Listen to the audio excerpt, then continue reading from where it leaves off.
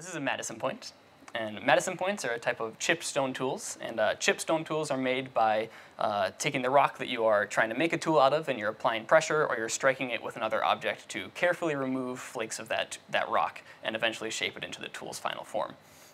This Madison point is made of Paris du Chine, which is a type of chert that's pretty common in southeastern Minnesota.